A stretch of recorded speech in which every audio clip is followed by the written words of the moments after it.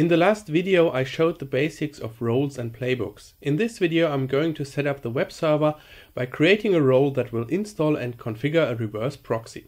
The reverse proxy will forward the requests of the visitors to the application server. Just as with a basic role, the first step is to create the necessary folder structure, meaning a folder named web server below roles that contains a folder tasks with the main.yml in it. The first command I'm going to add is the installation of the required packages. At the moment I only need the Apache 2 package. The default installation of Apache 2 on Ubuntu already brings the required Apache module for the reverse proxy directives.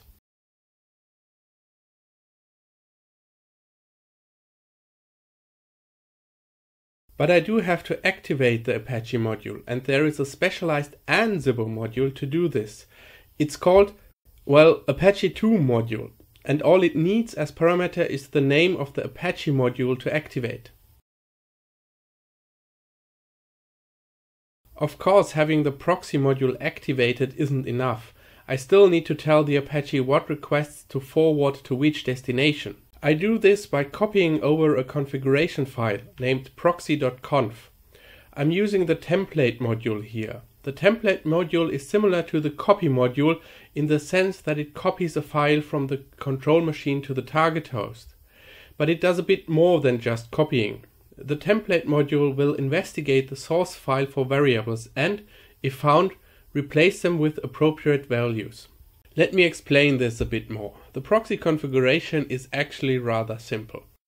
Every request the web server gets will be forwarded to the app server. To do this, the web server needs to know the IP address of the app server and the port the app server is listening on for requests.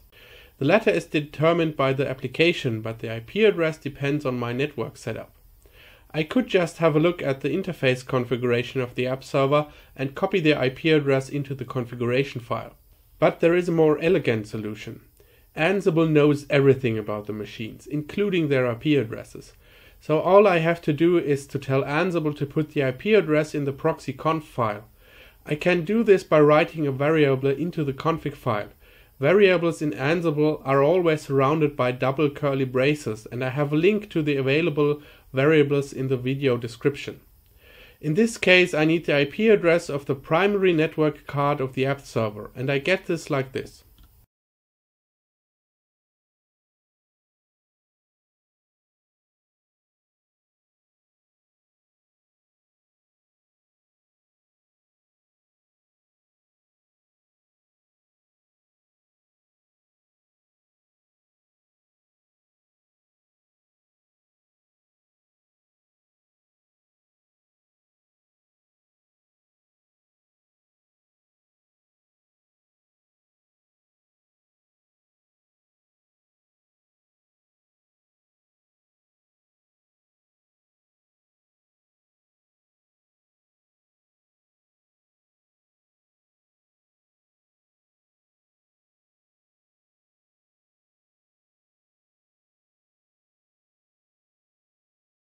I also have to add the proxy path reverse directive because Apache requires this in order to work properly as reverse proxy.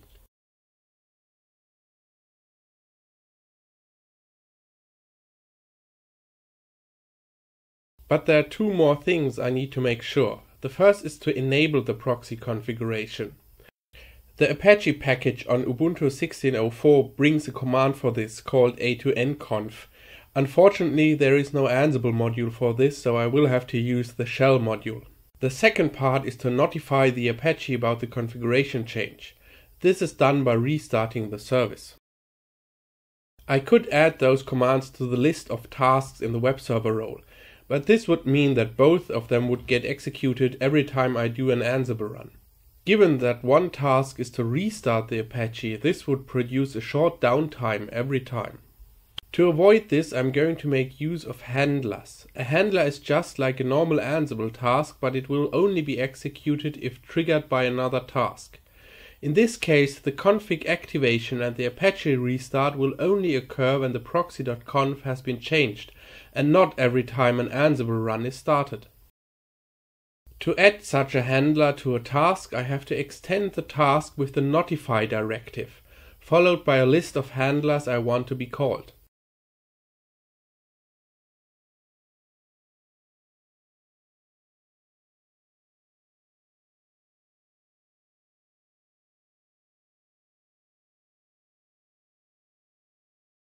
The actual handler definitions go inside a main.yml, but this time the file is placed in a handler subdirectory instead of tasks.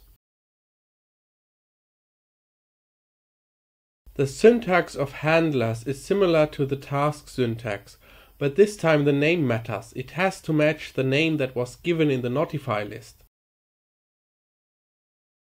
As handlers are essentially tasks, I can use the same modules, like the shell module in this example. I can even have a handler notify another handler, so I let the activation handler notify the restart handler. This way the Apache gets restarted every time the proxy.conf changes.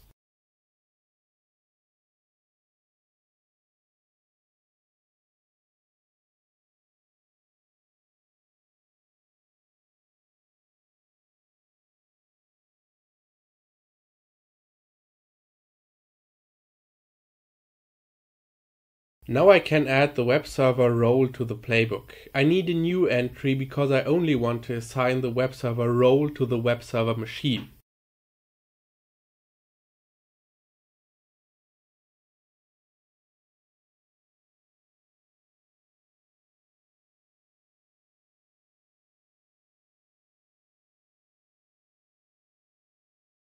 Okay, let's run the playbook.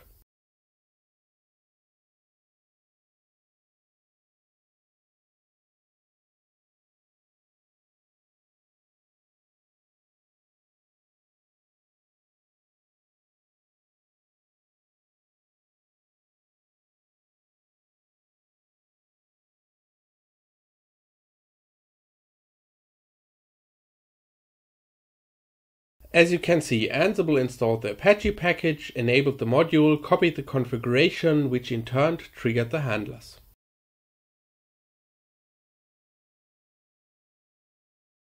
Let's have a look at the web server.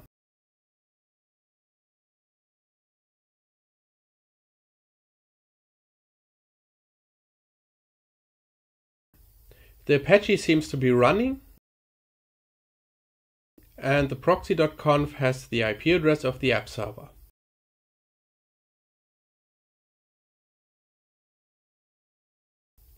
Let's check the application by accessing the web server's IP with a browser. Okay, the Apache answers. The error message is expected. There is nothing running on the app server yet. Setting up the app server will be covered in the next video.